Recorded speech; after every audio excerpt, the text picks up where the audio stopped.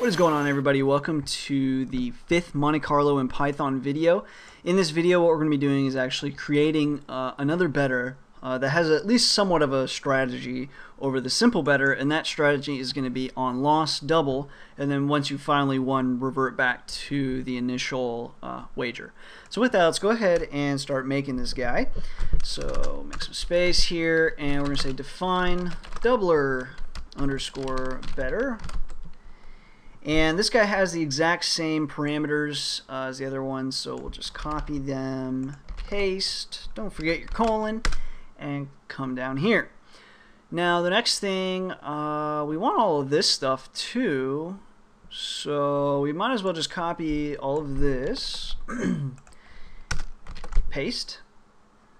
And now this guy, he needs a couple other variables because we need to know, since this guy is betting based on the previous bet's outcome, we need to have something like that. So we'll just say previous wager equals, and we'll start him off on a win, since on a loss he's going to double his wager, and on a win he'll, wager the typical initial wager. Now the other thing we want to do is previous wager amount, and that's also going to be initial wager to start, and again, so if this is a loss, it's going to check the previous wager amount and it's just going to double that amount, so whatever it was. So we also need that to save. So I'm just going to squish this stuff up real quick. So obviously I will just mention it again, but we should know via the gambler's fallacy that usually the idea behind this strategy is that you're more likely to win the next one, so doubling up is a good idea. But really, every time you have 50-50 odds, so it's not necessarily the best strategy. But we'll let the Monte Carlo simulator tell us. So now we'll come down here and we basically do something similar to what we did before. Let me move the mic a bit. And so what we're going to do is we're going to say while current wager is less than or equal to the wager count, if the previous wager equals win, so if we won the last one, we'll just for now print we won the last wager, great, something like that for debugging for now. And then we're going to roll the dice. So if roll dice, so if it's true, then value plus equals wager, print value, and then wx dot append current wager vy dot append value. So if it's true, we add the wager amount because we won it, print it out just for debugging, and then we add, so we're going to plot the trajectory like we did before. Else, so if roll dice is false, value minus equals wager, previous wager equals loss, and really what we need to do is, I guess in theory, we don't really have to say previous wager equals win up here, because there will be no scenario where this doesn't start without a win, and if you won, then the status stays the same. So I guess we don't really have to edit it up there. So previous wager equals loss, print the value, previous wager amount equals wager, and then again wx dot append current wager, and then vy dot append value. Okay. Next, what we're going to do for now is just kind of a we'll make this better in a little bit. We'll just say if value is less than 0, print we went broke after current wager bets. So it just says we went, oh my goodness, we went broke. Again, we'll fix this later, because what this will allow us to do is say we have 180 grand, we just lost 100 grand, it'll allow us to wager 200 grand, even though we don't really have 200 grand. Same thing with the other one. We allowed it to go into debt. We'll fix that in a little bit, but for now we'll just leave it like this. If he happens to go into debt, then we'll just say current wager plus equals, and then we'll just do this. So it stops wagering.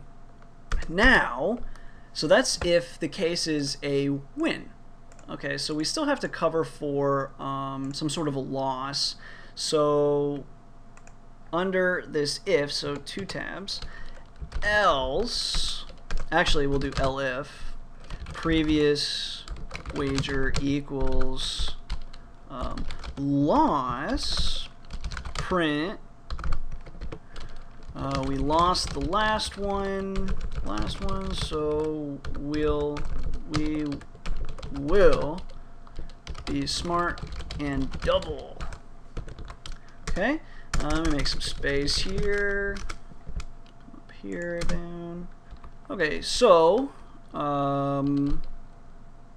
if roll dice, wager equals previous wager amount times 2, and then print we won, and then the wager, however much it is, value plus equals wager, then we'll print value, and then wager equals initial wager. So we're just reverting back to the first wager since we just won this one, so we want to make sure we don't continue betting this large amount. And then also previous wager equals now win, so we don't keep betting on the loss amount. And then finally wx.append current wager vy.append value. So that's our if. Now we'll have else wager equals previous wager amount times 2, print,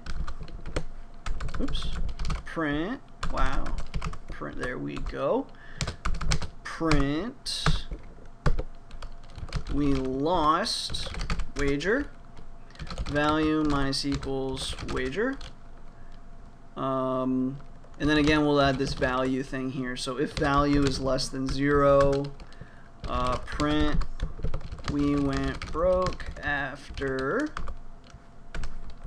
comma, current wager, let me scroll down a bit, and then bets. So after X bets we went broke, and then we'll do that current wager plus equals a big number here. Again, not the best way to do it. We will fix this in a little bit, but to keep this short as possible, we'll just do that. Then we want to print out the value, previous wager equals loss, previous wager amount equals wager, and again wx.append current wager, and vy.append value if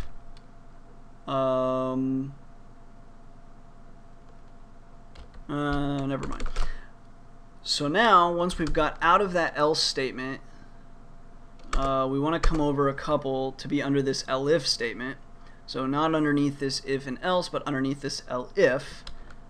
And then we need to do current wager plus equals 1. And then down here at the very end we'll print value. And then finally plt.plot wx vy. Okay? So when we're all done, what we're going to do is we're going to call doubler underscore bettor. We start with $10,000. We wager $100 wagers, and we're going to do 100 wagers. After that, we'll plot.show, and then let's go up here real quick. Let's import time, and after this, we'll just sleep so we don't run the rest of the code. Okay, so that should be it. Let's save it. Let's run it. hopefully, let's see, wager with a capital W is not found. I don't know where that is hiding on us. I wish I could find this capital W wager. Let's see, capital W, match case, find next. Where are you?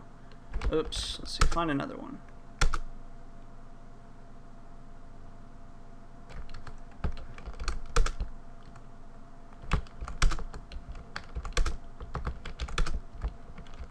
Man, you are...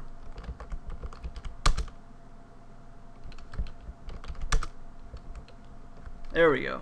Okay. Blind. Not sure why we're seeing this. Should not be a straight line, that's for sure. Oh, you know what? It's probably this current wager nonsense. That's what it's doing. So else current wager, it gets out of this.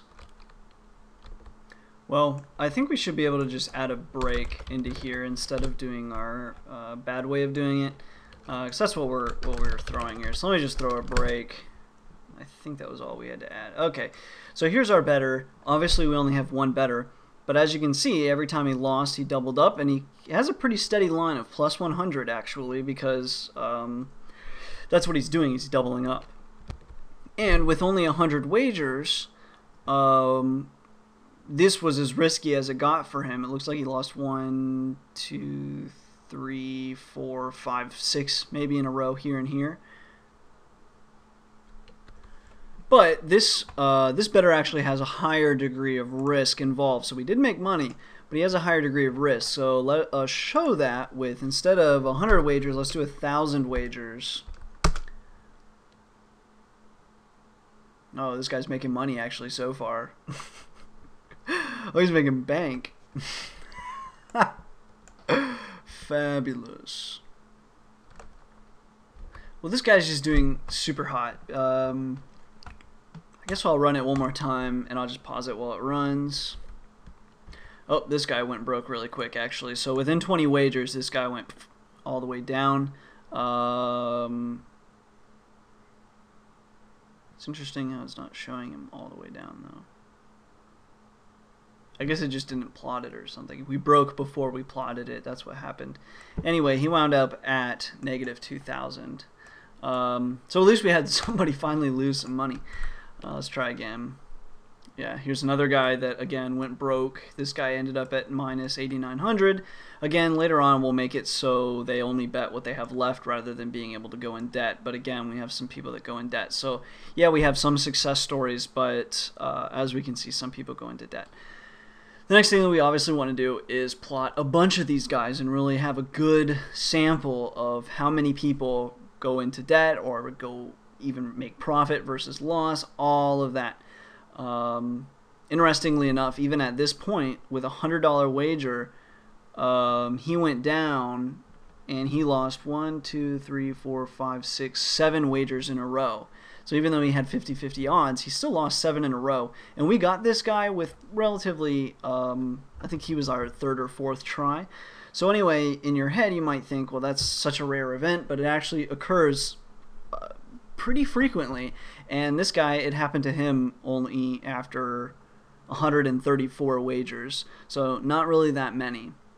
So anyways, that's going to conclude this video. In the next one, we'll continue adding to this, and eventually we'll add some variables to this guy. Since this guy is doubling later on, we'll have a Monte Carlo simulator find us the best multiple and all of that. So lots of fun stuff to look forward to. Hopefully you guys are enjoying. If you have any questions or comments, leave them below. As always, thanks for watching. Thanks for all the support and the subscriptions, and until next time.